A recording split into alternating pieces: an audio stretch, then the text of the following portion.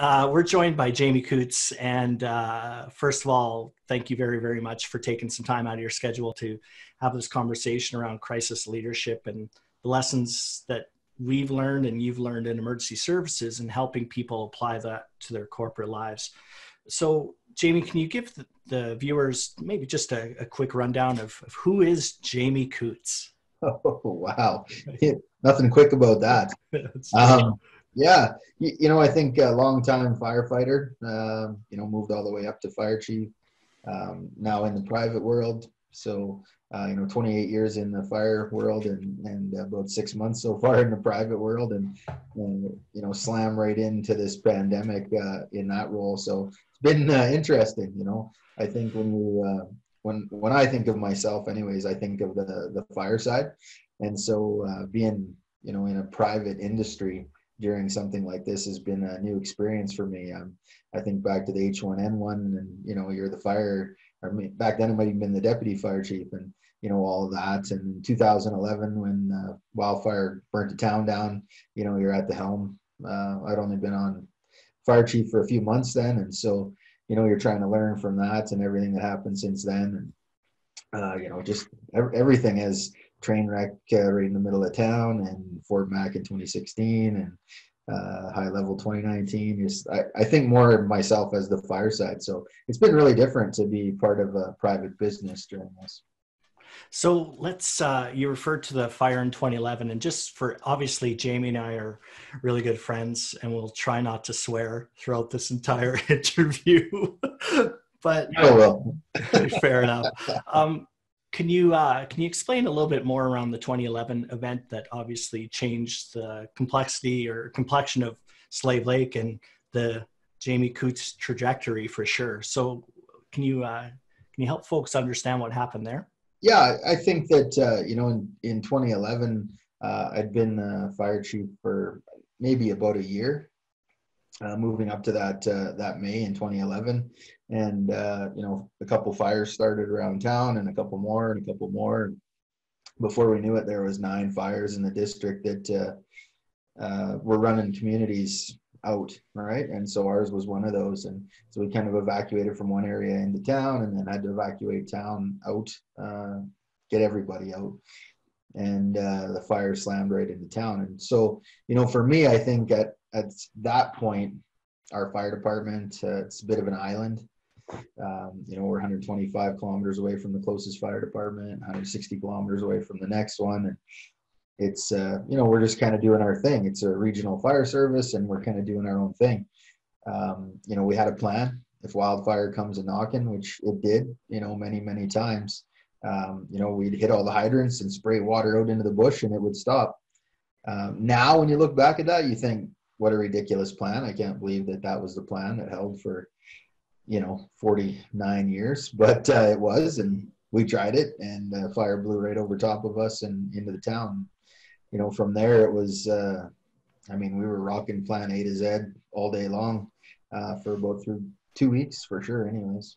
So what was the first, first, let's call it first few hours of when that happened? So obviously, you go out of town and you're checking report of smoke, you've got your son with you. And then, that goes from 0 to 5 trillion in probably even an hour. Right.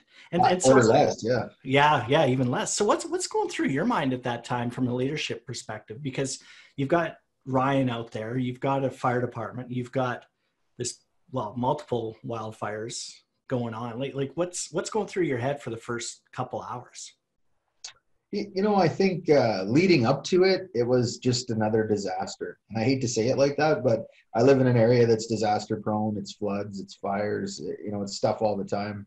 And it's kind of relentless. I live in a place where you plan to have an emergency preparedness drill every year, but you almost don't have to because it happens in real time. And so I think this was, at the start, this was another wildfire coming. And we're used to this and we have hundreds of these fires start in the district. So, it was just kind of watch it, see what's happening, be ready, and kind of go from there. Then, as it progressed, we had people in one area, and then another fire started on the opposite end of town, of course, how it always goes. And we send people out there, and it's kind of back and forth. I would say that the first, from 3:30 to 4:30, it was kind of a lot of planning. And I remember being at a briefing at the Emergency Operations Center saying, if nothing else changes, and I always start with that at every briefing I've ever done in my entire life, and I still do that to this day, because we can only be responsible for what we know, right? Better said, you don't know what you don't know, and that's just how it is. And so I always start those briefings with, if nothing else changes, this is what I know right now. And so I remember being in there and saying that. And while I was in there, the wind went from about 60 kilometers an hour to 120 kilometers an hour. And while I'm in there saying that, everything's changing. And so then, because a lot of people have trouble navigating that change in tempo, right? And I think crisis is characterized by this slow simmering and then this exponential jump, right? So do you remember, like, how are you, was there a moment or multiple moments where you thought, okay, this is not like what we thought?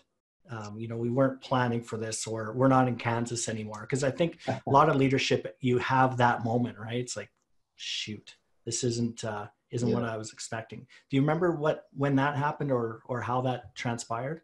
For the Slave Lake fire, I remember exactly. I was standing on 12th Street Southeast. I'd kind of gone to the corner with one of the firefighters, and I looked down the street, and I was calling in another truck, and there was another house on fire. And I said, "Hey, Ronnie, there's another house." And he kind of bent down and he looks down the street and he says, "Oh, don't worry about that one." And I grabbed him and I was like, "What are you talking about, man?" Like, and he's like, "Oh, that's my rental house, and those guys moved out yesterday, so there's nobody in there." And then he just walked away and grabbed the hose and started. And I kind of stood on the corner and went, what just happened here? And I remember, and I don't know why I did this, but I counted 35 houses on fire on my corner. I'm standing there and I can see 35 house fires. And that was like, really, it hit me right there that nothing will be the same again. Everything that we know, we don't know now. And, I think at that time we had around 60 firefighters. They're spread out all over the place. I'm just working on a truck. And it was like, you know what? We got to get a handle on this. We can't just be running around doing our best. We got to figure out what to do next. And so then for me, a lot of times, every emergency I've ever been to, there's there's a very acute sense of overwhelm, no matter what that might be, like a tornado response, Katrina, or whatever. And so would it be safe to say that was kind of you're like, oh my, like your, oh shoot moment? Yeah, I think from there, like I would say that the next hour was just like that. Dispatch called and said, "I think we're going to lose power soon. We got 35 more calls. Do you want us to tell you what they are?" Like 35 calls in the queue. And I'm like, "No, I think I got it." I call him my good buddy from forestry, and I'm giving him a hard time about bombers and helicopters. And he's like, "Yeah, you know what? If we put those up, they're going to crash." And I'm like, "Yeah, I didn't think of that. It's too windy."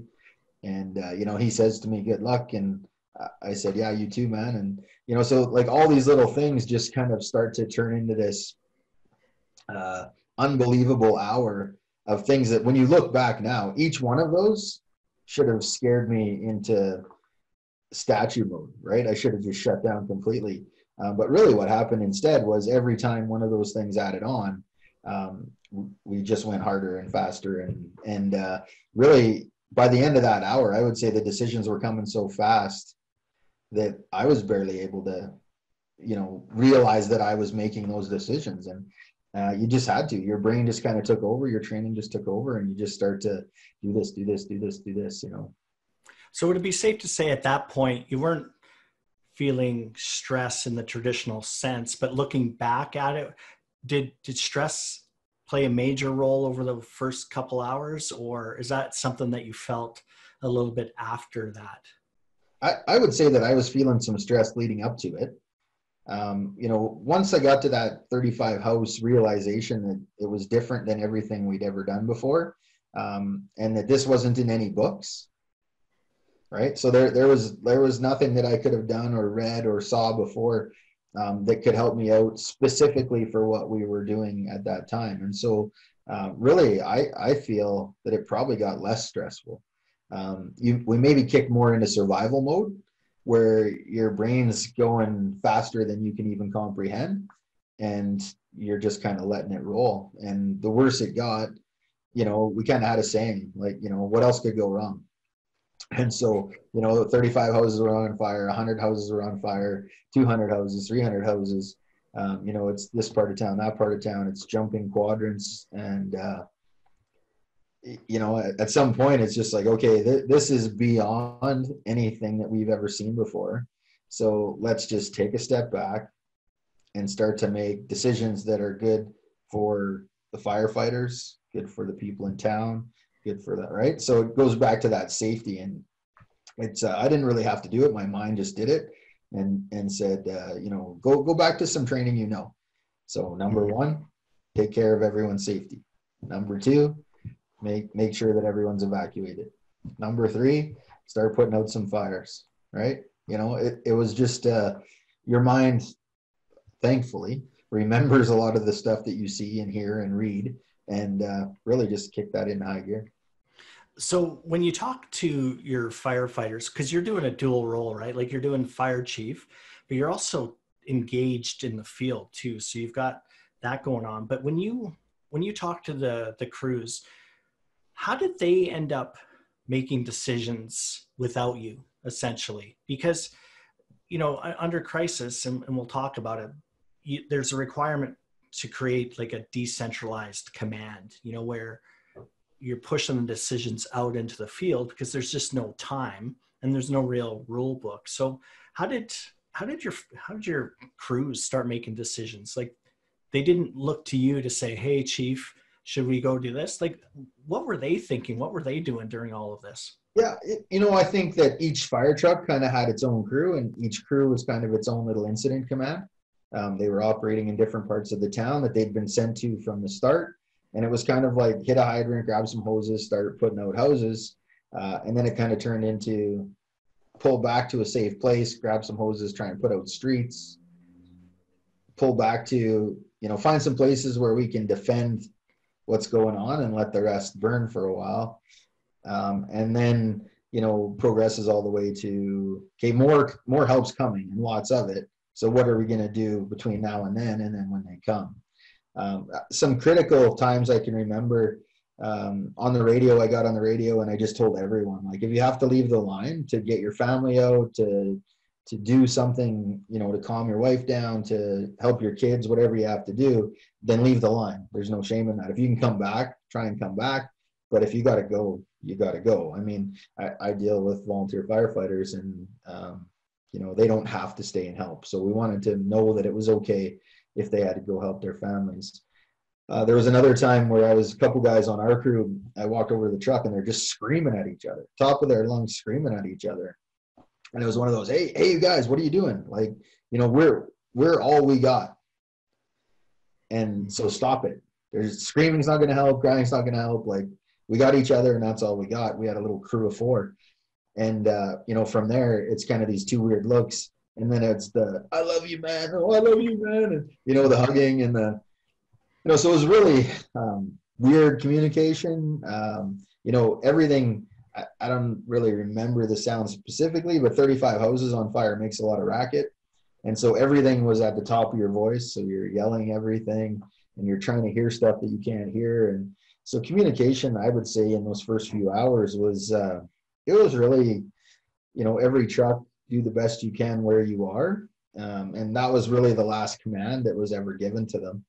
Until later on, 3-4 hours later, we started sectoring and kind of got our incident command going again. And I think, it kind of has to happen that way, sadly, is, your officers and your top firefighters got to take over where they are. And then you get a big plan, and then you got to still get that out to the field. So you have that timeline, that lag, where the good plan takes some time to get out to the field to everybody that's out there. So if we were to compare this to, well, right now we're going through COVID, but this could be any crisis. One of the dangers one of the things I see is the reluctance to push decisions out into the field. And now we're starting to see a remote workforce, and that's causing, angst in itself in terms of, well, wait a second, I can't just call them into a boardroom and manage them anymore. They're sitting at home with, dress shirt and sweatpants now because they're working remotely. So kind of similarly to what you had. So what I heard you say is basically you give them an overall command, and then you're hoping, or not hoping, you're expecting them to carry it out based on what? Their training, rule, like standard operating guidelines, or what does that look like? For sure. Well, it depends on the job, right? But I mean, if you sent them home to work remotely, you expect them to continue doing their job, whatever that job is, right? And so, I think that some people end up sitting around going, geez, I don't know what to do, right? I would go ask the boss if I couldn't think of the next thing to do. The next person is a go-getter, and they're doing all kinds of stuff. They're firing off emails, and they're on the phone, and next thing you know, they're using all these different tools that are available to have meetings, whether they're in person like we're doing right now, or just on the phone, conferencing people in. And so it's really different, and it's person to person. This is really hard on people that need to be told every step of the way what to do.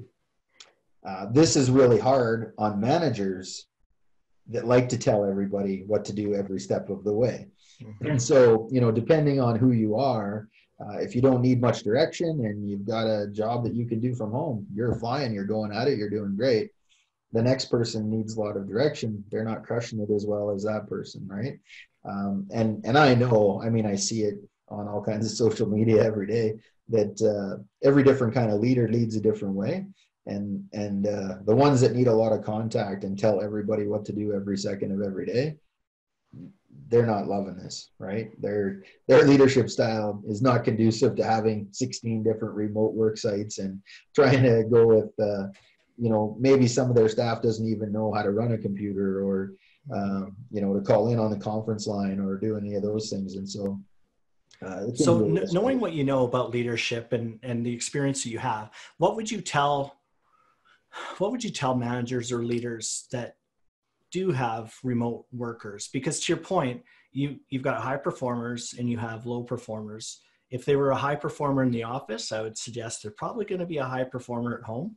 If they were a low performer in the office, I'm not an expert, but I got to think they're going to be a low performer at home too. So like, how would you deal with that? Because again, in emergency services, it's kind of a misconception that it's all centralized, right? Like you've got one person making all the decisions, but an effective response, whether it be 2011 or anything, requires pushing that decision-making down. So what kind of advice would you give to like a frontline manager that this is new territory? A couple of things. I would definitely say, make some decisions. Don't wait and wait and wait for things to happen, because every single person that's remotely waiting for you to give some direction, right? And so there's a lot of fear and worry in the world right now. And if you're not giving them any jobs or any information, then they're just worried. They're sitting around, they're worried. I'm not talking about busy work, but if there's things that people can do, get it out to them so that they can do it. Secondly, I would say is think about what you really need to get done. Right. So depending on the type of business that you have or that you run, is there deadlines that you still need to meet? Will those deadlines matter in 2 weeks, 3 weeks, a month? Will they matter in 2 days? This thing is flying, and we don't know what's happening. The government's changing the rules every day as they learn new things. To me, I like what's happening because there's decisions are being made. Mm-hmm. Good, bad, indifferent decisions are being made, and we're getting them, and we're reacting to those, right?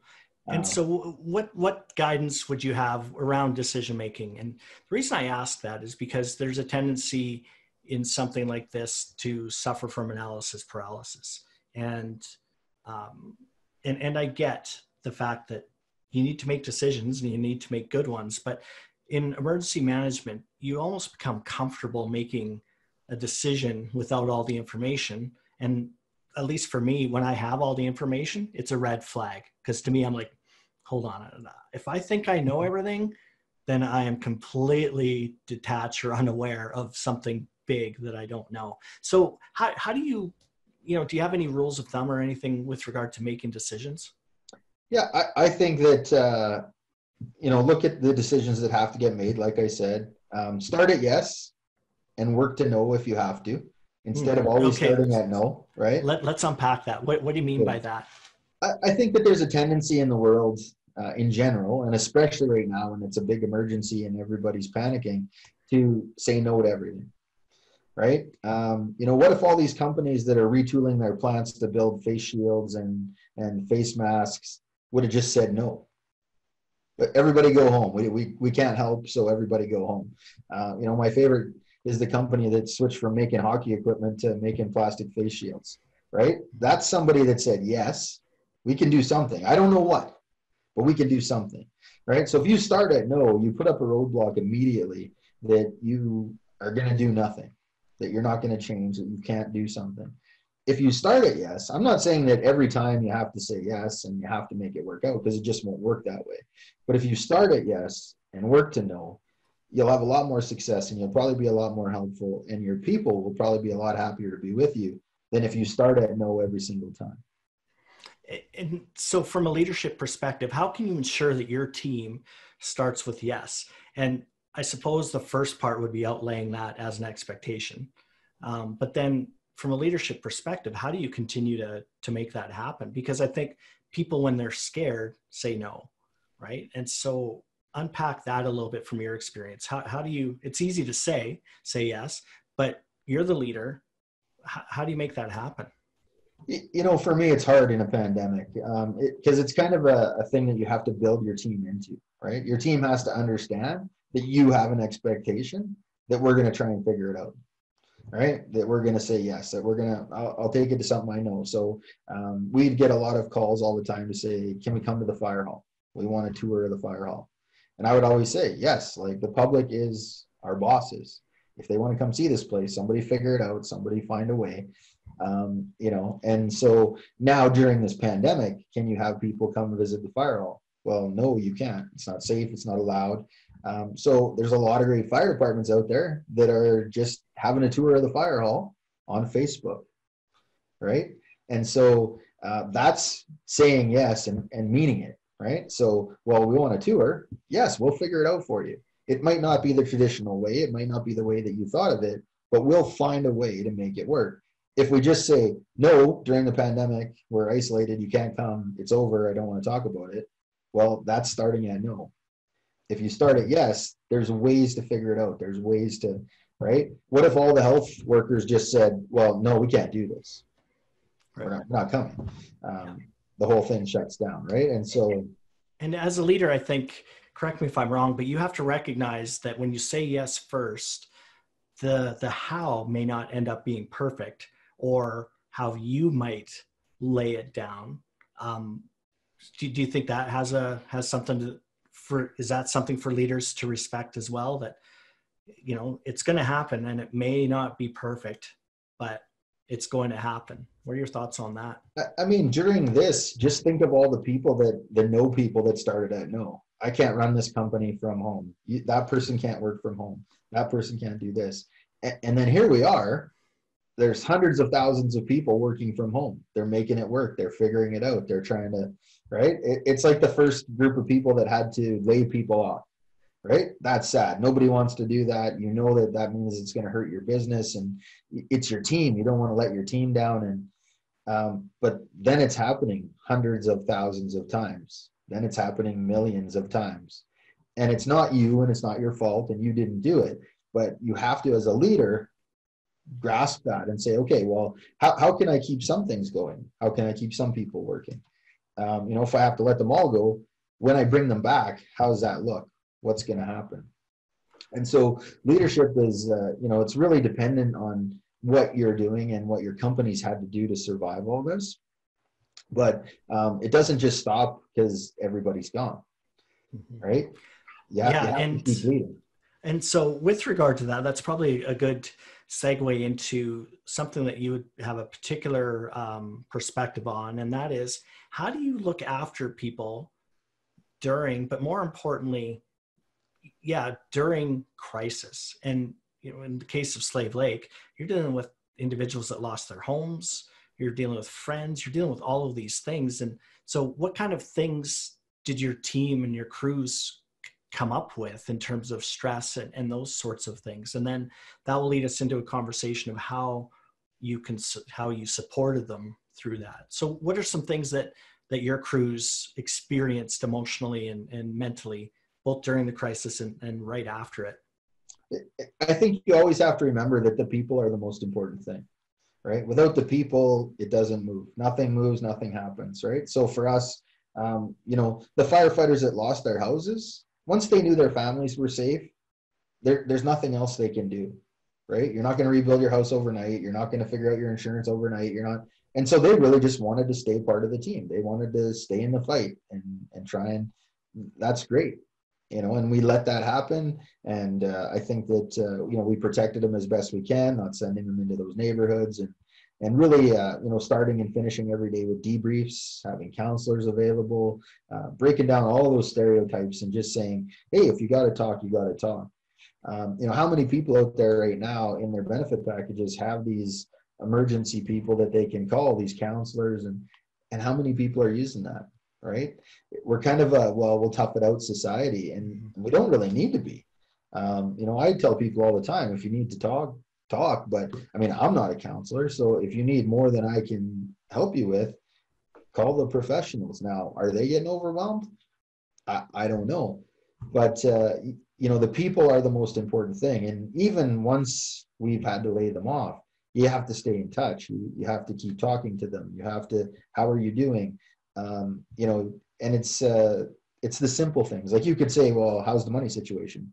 Well, you're laid off. We know how the money situation is, right? So they've put a bunch of things in there to try and help people with that. So, as the leader, what do? Give them those pointers. Pay attention to that stuff. Follow along, right? Did you defer your house payment? Did you defer your truck payments? Did you apply for EI? Is there something I can do to help you with that process? Here's the phone number to call. And it's not, we just don't cut it and quit and that's the end of it. As the leader, you have that responsibility to continue to lead even through those tough times. And that's hard because you're trying to lead your family. You're trying to lead other people. You're trying to help make sure their families are okay. You might have the bosses calling you to say, hey, we got this other stuff going on with the company. You're still trying to do stuff with less or figure out how you're going to restart again, if you're going to be able to restart again. And I get all of those stresses, but at the end of the day, when you're a company or when you're a leader, your people have to be the top priority.